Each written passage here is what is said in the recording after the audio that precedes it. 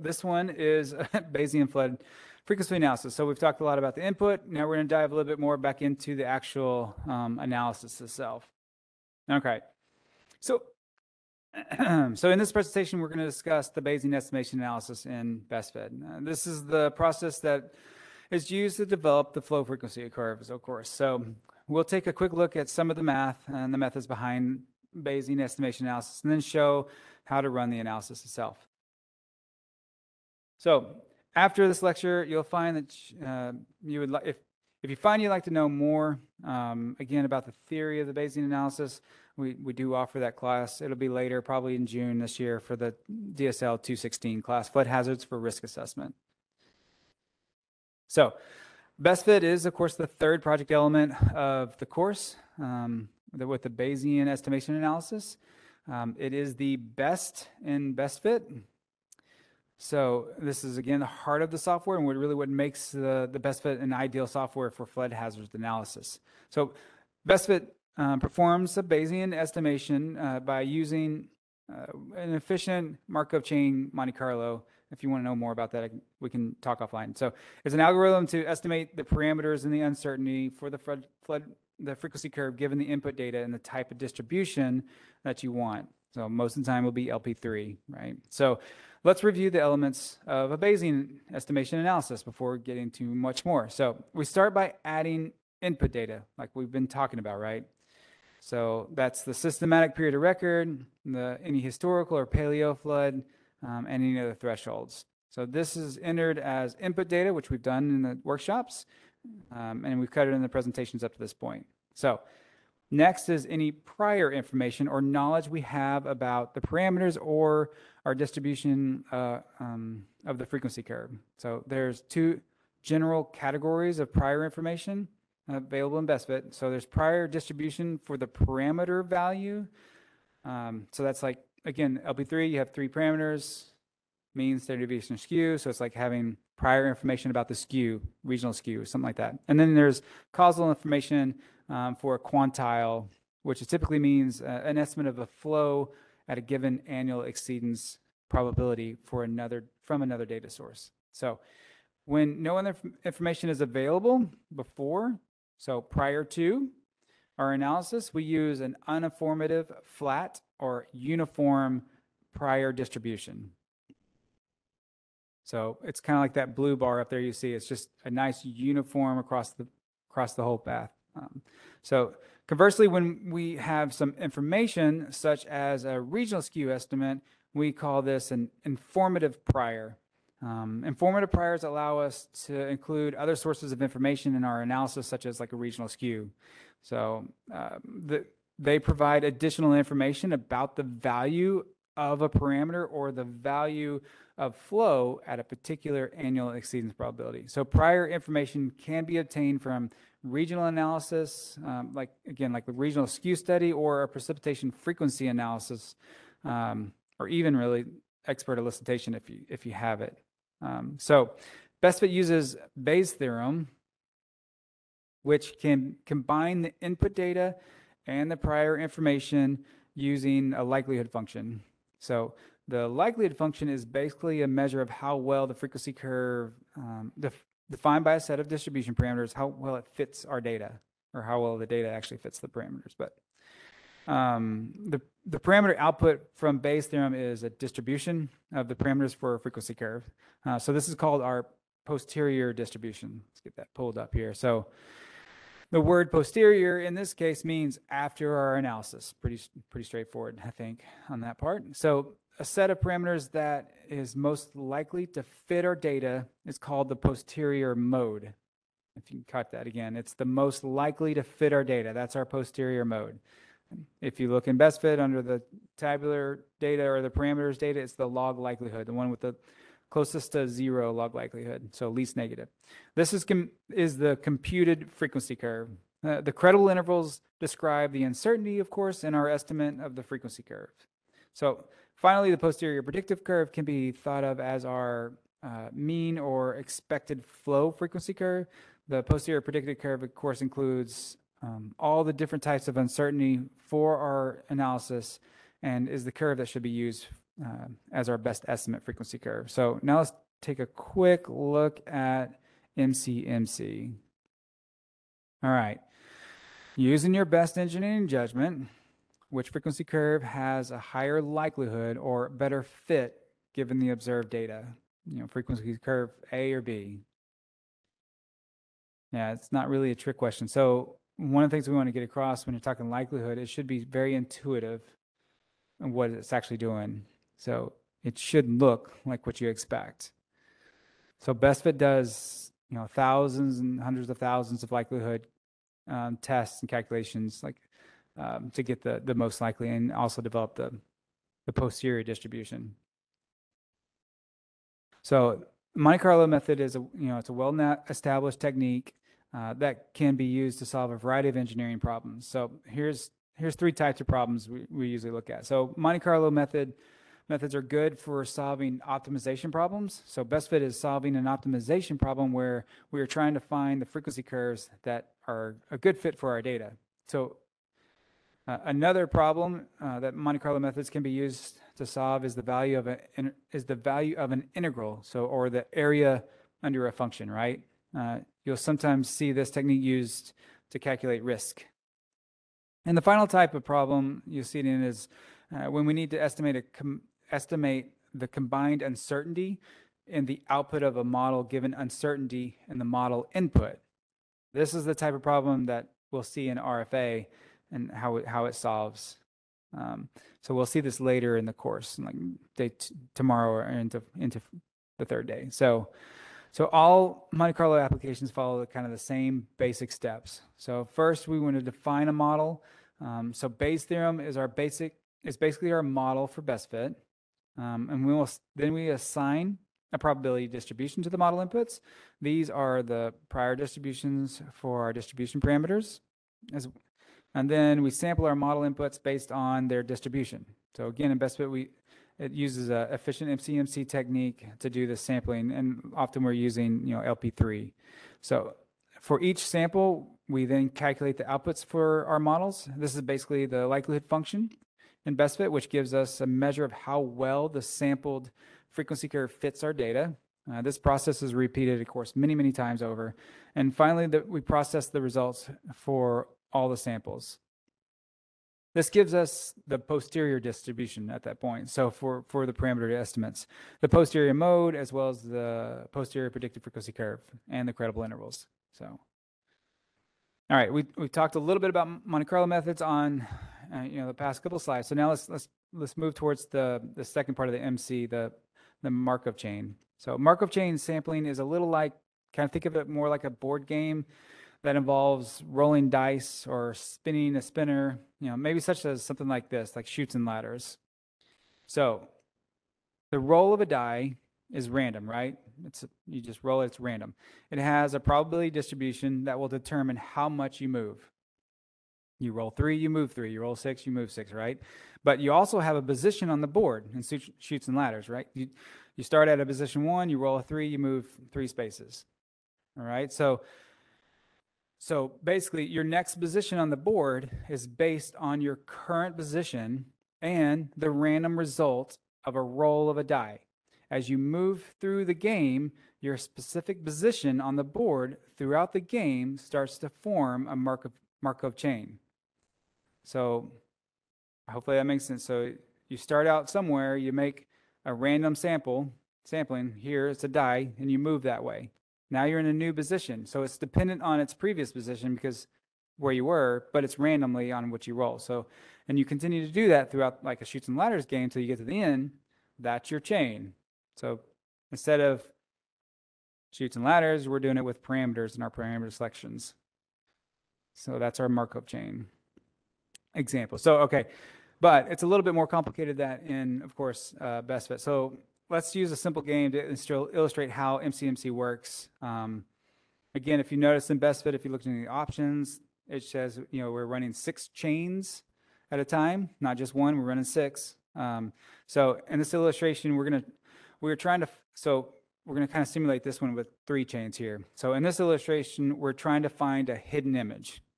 In BestFit, the hidden pattern is the distribution of the parameter or a frequency curve. So best fit uses it's called differential evolution MCMC, or DEMC, which basically means we have multiple guessers called chains that can learn from previous guessers and learn from each other. The learning makes the process efficient. All right, so each chain or guess will initially make a random guess that's independent of each other. So each chain's, right? So we got 3 different guesses here. With each guess, they check the fitness of their guess. In other words, did they find a part of the hidden image? They keep searching until something other than an X, in this example here, is found.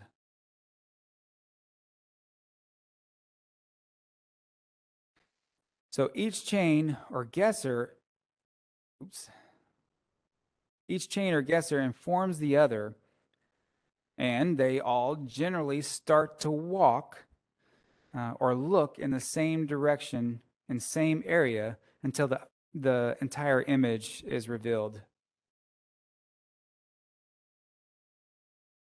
In other words, each guesser will converge to the correct answer, which in best fit is the posterior distribution of the frequency curve parameters for the Bayesian theorem. And if you've looked at the Markov chains, it's not an exact answer. Remember, it's converging to a sample space, a target distribution. It's an area in which we want to search. And so,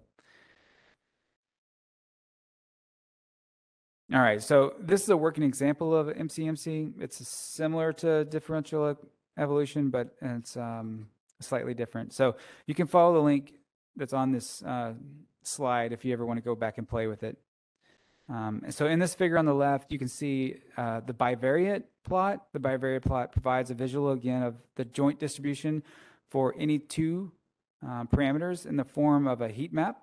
So this shows the relationship between those parameters.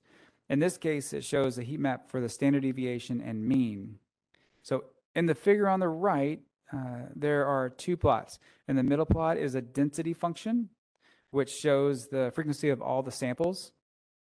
So it's going to be sampling along that density function. So, and on the rightmost plot, we see each MCMC iteration as it's building its chain, as it's walking through. So the sample points are connected by a line called traces. So these 3 plots are connected. The individual points select from the far left bivariate figure correlate to the selected points on the middle density curve. As you might expect, notice that the sampling starts out selecting points much wider until it starts to converge a little bit more into the sample space. This process continues selecting new samples in its process to converge on the parameter set that fits the data best. So it's like a survivor who goes looking for the top of a mountain, and it takes random elevation samples far apart so they can get the lay of the land. So then when it seems like they are getting lots of higher elevations, the survivor knows they are getting closer to the mountaintop, right? So then the survivor takes samples that are all pretty close together until they converge on that mountaintop, or the most likely maximum elevation. So it's just our mountaintop is just an area that we want to search, not an exact point.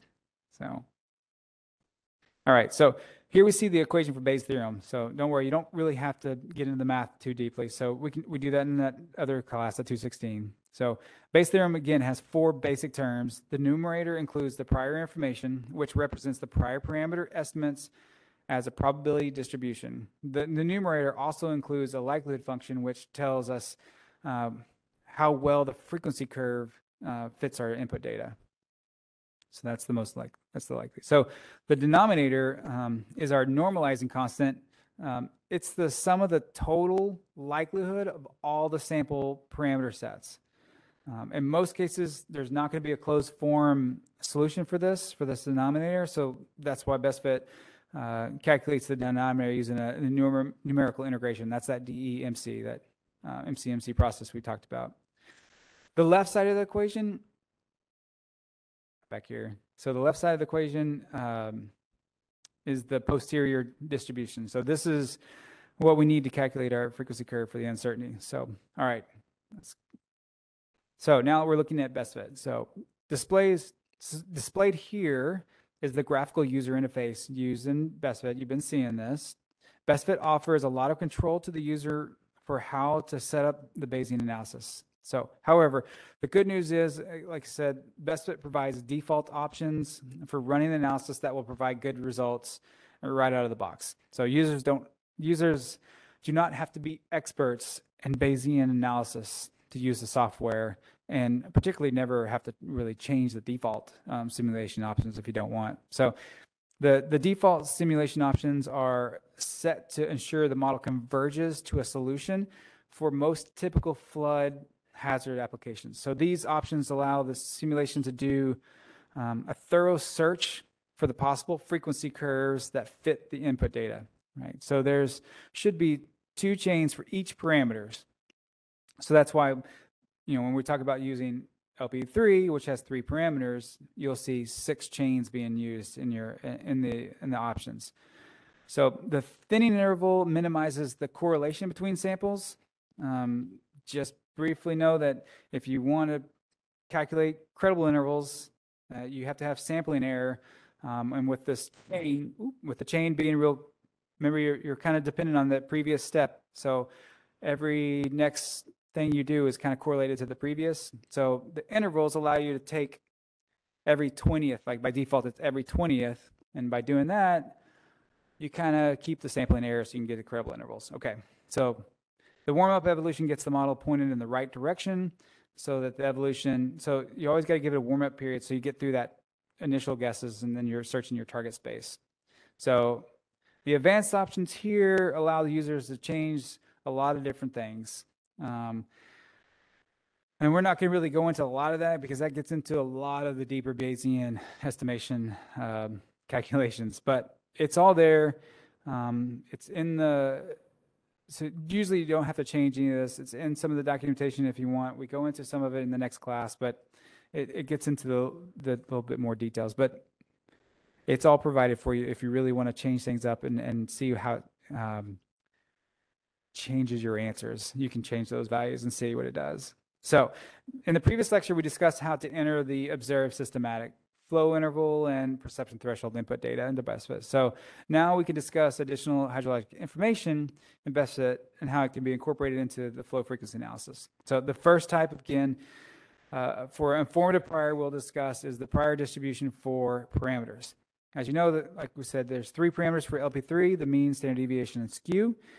When there's regional information available for any of these parameters, we can use that in the prior distribution. So most typical is the regional skew for providing information about that skew that you're studying. So in other words, the regional skew estimate gives us some information about the value of skew at our site before we ever evaluate the input data. This figure shows an example for an informative prior distribution for a skew based on the skew estimate for a regional skew study and its mean squared error. So the blue curve is your prior density based on your regional skew, and then the reddish curve is your posterior density given the data and your regional skew. So it's common to assume a normal distribution when we're entering the regional skew information. The second type of information, prior information, is considered causal information. So recall from your college statistics course that the word quantile means given annual exceedance probability, or AEP, such as like the 0.01 AEP quantile, which is equivalent to the 100-year. So modeled flows or volumes based on the precipitation frequency curve like NOAA Atlas 14, combined with a rainfall runoff model like HEC-HMS, can be incorporated into a Bayesian analysis by defining a prior distribution for the flood quantile. This is done by entering an estimate of the flow or volume with uncertainty at a given AEP. For example, precip frequencies based events were developed using NOAA Atlas 14 and observed storm patterns. These events were then modeled and routed through a rainfall runoff analysis like HMS to obtain an estimate of the volume. This approach is referred to as causal information expansion, which takes the generating mechanisms of a flood in the watershed of interest into account within the analysis, right? So one benefit of modeling regional rainfall frequency information is that it can improve our understanding of the shape of the upper right-hand tail of our frequency curve. So typically the rainfall runoff-based quantile priors are entered as a normal distribution by providing the mean and standard deviation that's represented through the uncertainty in our analysis. So BestFit has two options. The user can select one quantile prior or a number of quantile priors based on the distribution that you've selected. So like with LP3, you can do 1 or 3 quantile priors. So the key assumption of the method is that the frequency of the flow and volume obtained from the model is equal to the frequency of the precipitation input into the model. This is only an approximation and generally works reasonably well for smaller watersheds that have a drainage area of less than 1,000 square miles. So as a general best practice, if you're using DLS-114 precipitation frequency for LP3, the quantile priors that we usually use are the 10-year, 100-year, and 1,000-year return periods. So we don't typically extrapolate the DLS-114 for this purpose. So precipitation frequency estimates from a site-specific or regional study can typically be extrapolated to less frequent annual exceedance probabilities. So there's more details on that later. All right. Several options are available, of course, to the user for output tab. The user can specify the credible intervals. You can specify the output length, but these are pretty good defaults by standards. And then you can also select which output AEPs you want. So finally, the user can specify those AEPs, sorry. So once everything is set, the Bayesian estimation analysis can be run by selecting the estimate button under the general tab in the properties frame. So you've already done that several times. So hopefully that makes sense. All right, when the Bayesian estimation analysis is complete, results will automatically be populated and updated in the graphical results tab, the tabular tab, and the parameter sets. So again, here, the resulting flood frequency curve from the Bayesian estimation analysis is the Bayesian estimation analysis. So again, like we talked about, the black solid line is your posterior mode, your blue is your posterior predictive, and then you have your credible intervals. All right, once the Bayesian estimation analysis is complete, BestFit provides several useful plots for diagnosis. Diagnosing how well the selected parameters match the data, and this is called the simulation convergence. BestFit also provides several tools for exploring the results. So let's kind of go through those real quick. So frequency plots is what you've basically been using up to this point. This gives you all your posterior information along with all the stats and all your parameter sets. So if you clicked on that parameter set, you'd see all 10,000 output parameter sets. So you got your tabular data and, parameters. All right, so BestFit also provides several other tools for exploring the results for the Bayesian analysis. One of these is the kernel density plot, which can display the prior and posterior distributions for each parameter. You got histogram plots, like this one. It's very similar to the kernel density. So the primary difference is that a kernel density plot is portrayed as a continuous function, and this was the discrete bars. And we've talked about there's the bivariate plot, which provides a visual of the joint distribution for any set of 2 parameters using a heat map. So this shows the relationship between those parameters. Again, for example here, the general diagonal pattern on the heat map shows how standard deviation is inversely related to skew. So the higher values of standard deviation correspond to lower skews and vice versa. So let's talk about the plot. So now let's talk about some of the plots that can be used for diagnosis. The first plot is the mean likelihood. This plot shows the likelihood function has a very wide range of values at the very beginning, right? We're searching randomly, and then it solves down where it's really stable. We have this one is for the autocorrelation. Again, if you select the very first of this, it's basically telling you that all your parameters are highly correlated, that we can't really do uncertainty credible intervals with highly correlated data. So it shows you the 20th one, it's it's not correlated, and that's what our uncertainties are built off of. Over here. And then you have the Markov chains in here, and this is our chain of information. You really want to see it meshing real tight and almost a blur in the middle. That just tells you that it's solving in the same distribution, same target area.